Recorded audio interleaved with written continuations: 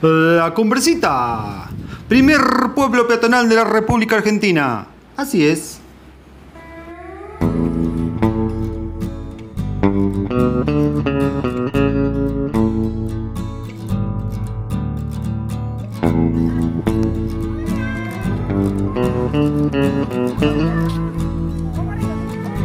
Pase, pase.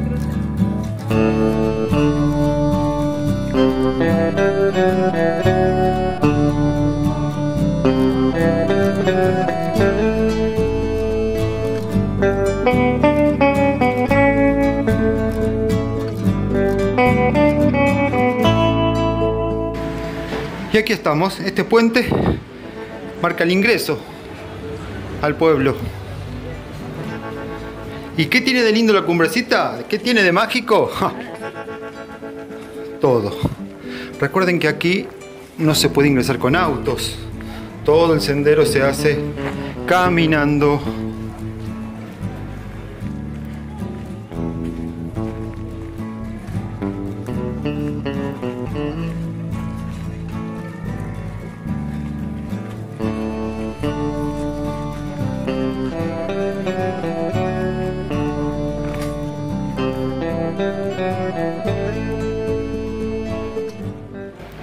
Vamos a caminar un poco.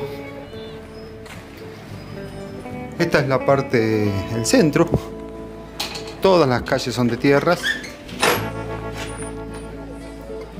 ¿Qué tiene de lindo esto? El sendero. Hay que hacer un sendero que lleva más o menos 3 horas y media caminando y recorriendo este pueblo estilo alpino. El auto se deja en un estacionamiento que hay antes de llegar al lugar. Y están cobrando enero del 2021 500 pesos. Tradicional posada del chocolate.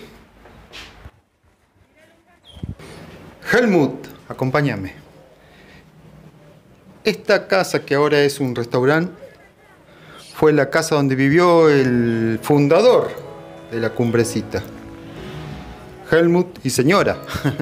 Incluso tienen una placita dedicada a ellos.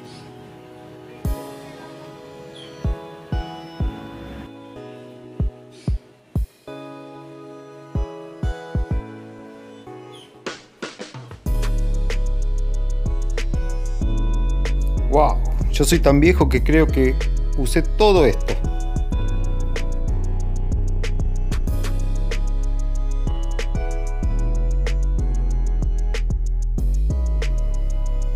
Esto para separar el suero de la leche. Bueno, esto no. Tanto ya no.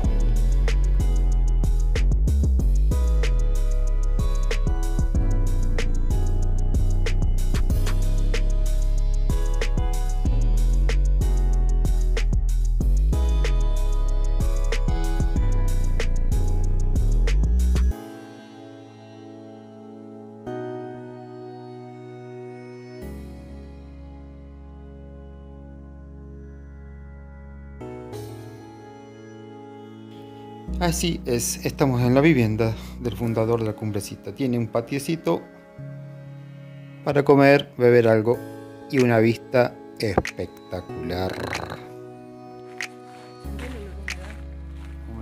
Este es un hotel. Aquí averigüé precio y por noche me dijeron 7.200 pesitos.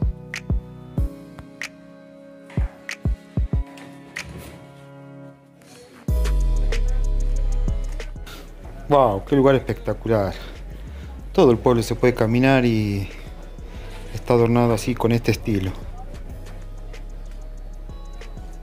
Una empanada, 80 pesos. Me voy a tomar mate, me parece. Bueno, no está mal, es que yo soy pobre nada más.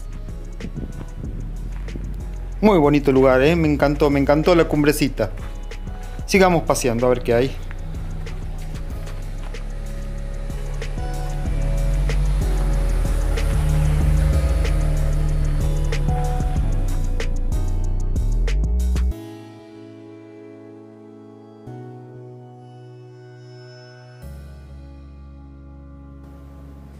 Miren qué originalidad. Una placita para jugar al ajedrez. Un tablero gigante. ahí en el piso.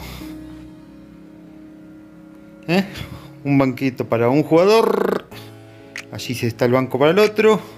Y con la llave que se pide en oficina de turismo, abrimos este cuartito, acá este cuartucho, para sacar piezas gigantes y jugar en ese tablero. Buenísimo, no digan que no es original. Bueno, sigamos caminando. Todo hay que caminar, Aquí no se permite vehículos, solamente de la gente que vive en el lugar. Vamos a tratar de llegar ahora hasta la cascada. La cascada y después la olla, que son los dos sitios para bañarse.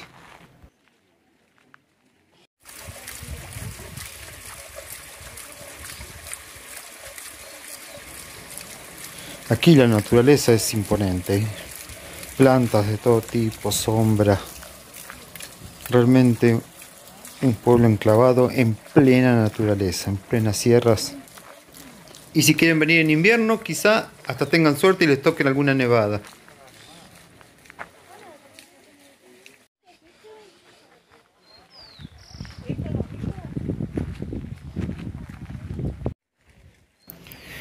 Y señores, amigos, díganme si no es lindo el lugar. A los que no lo hayan hecho, les tengo que repetir, recordar. No olviden suscribirse al canal. Más que nada es una ayuda que me dan, una mano para poder seguir adelante, poder seguir mostrando estos lugares. Paseos y turismo, seguimos en la Cumbrecita. Miren lo que es este lugar, por Dios. Bien natural,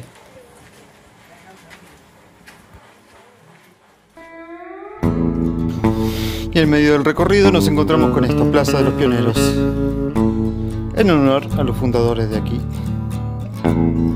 Sigamos adelante. Wow. La naturaleza no deja de asombrar, ¿no?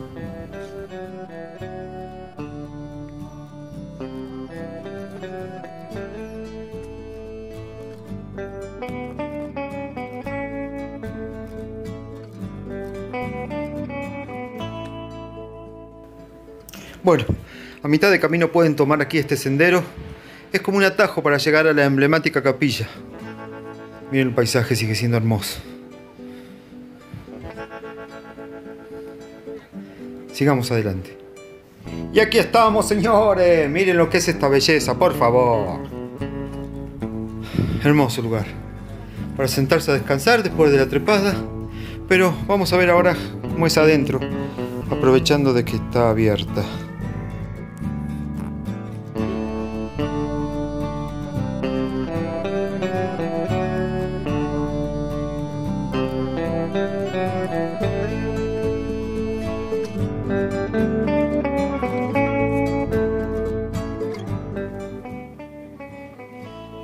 ¿Qué horario tiene abierto? De 11 a 17. Gracias.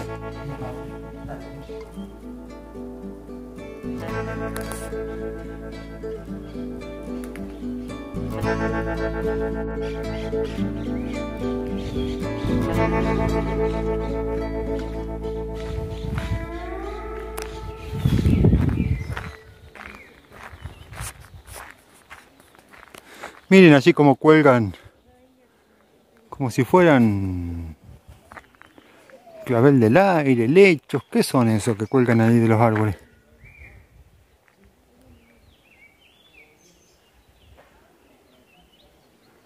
A ver, vamos a acercarnos un poco.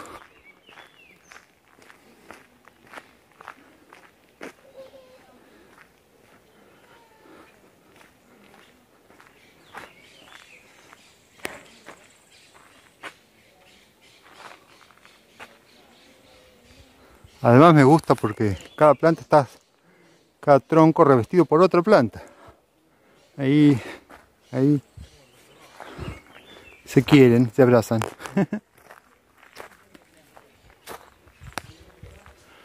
Una lluvia de eso.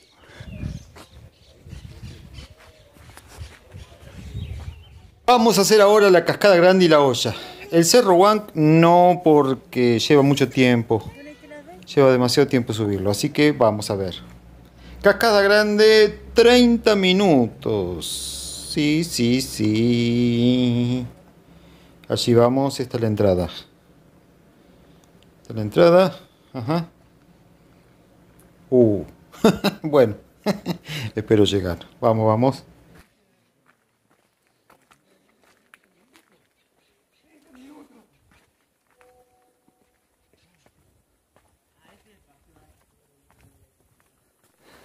Bastante complicado.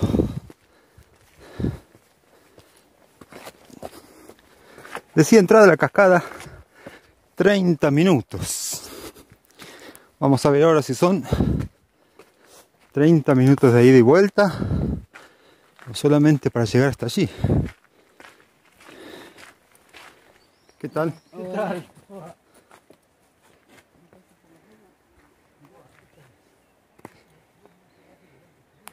Este es el sendero ahora. Miren la cantidad de raíces que tiene este árbol.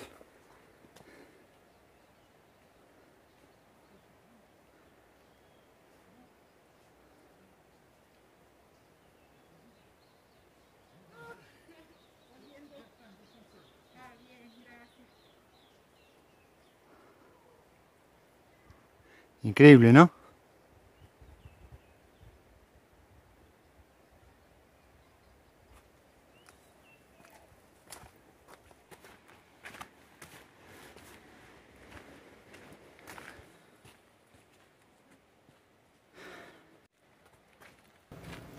Sigamos.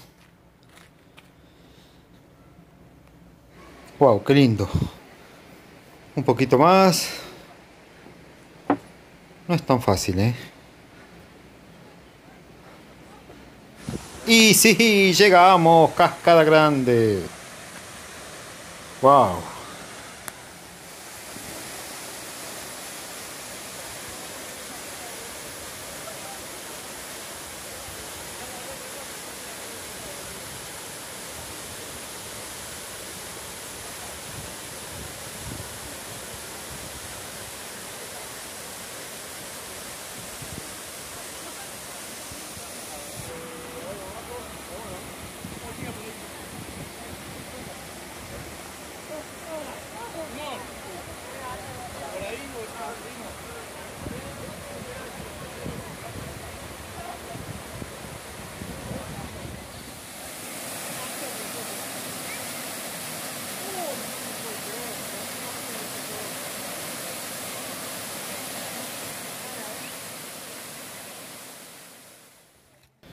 Bueno, acabamos de volver de la Cascada Grande.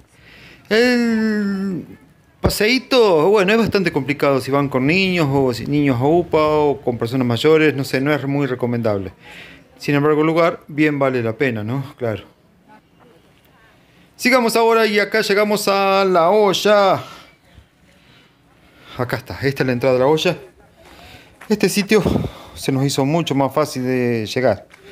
Y está al final del recorrido que te dan en la entrada, el planito ese. Este es el final.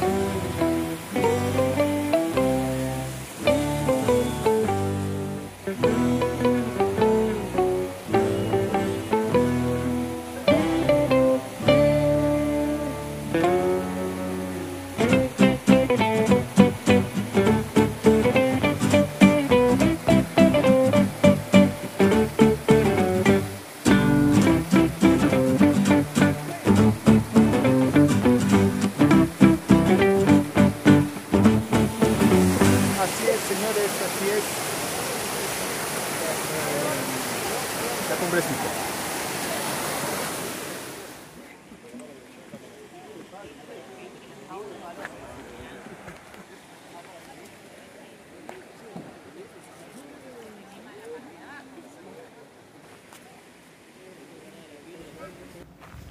Bueno, este es el camino de vuelta, tratando de llegar al centro de la ciudad, del pueblito.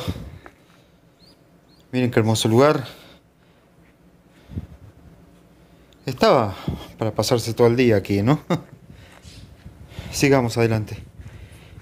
Al final del recorrido el cuerpo pide recambio. Todo el mundo caminando.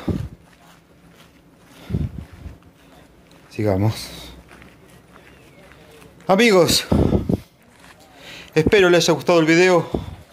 Espero se hayan suscrito. Paseo de Turismo por las Sierras de Córdoba, Paseo de Turismo en Facebook, Paseo de Turismo en YouTube. No olviden de agradecer, de dar un like, un comentario, eso ayuda un montón. Y sigamos adelante.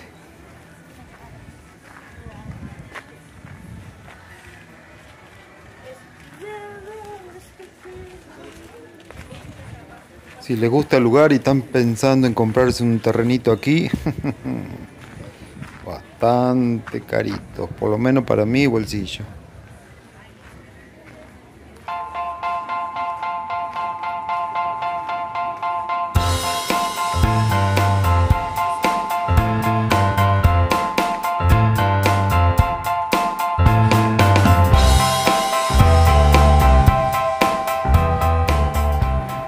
Dejo en los comentarios un link, un enlace al primer video que hice de la Cumbrecita hace 2 días, donde se detallan los protocolos a seguir por la pandemia.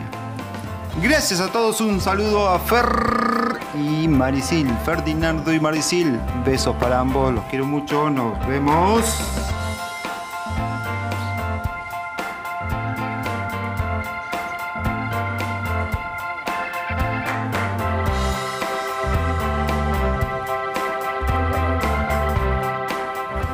Bueno, y aquí volvimos ya. Este es el puente inicial. Antes los autos estaban aquí nomás pasando este puentecito. Ahora hay que caminar todavía 8 cuadras en subida, así que eso ténganlo en cuenta. Estoy cansado, pero valió la pena. Bien vale la pena este pueblo. Miren la preciosidad. Este es el camino. ¿Ves que te digo que hay que subir y subir y subir y...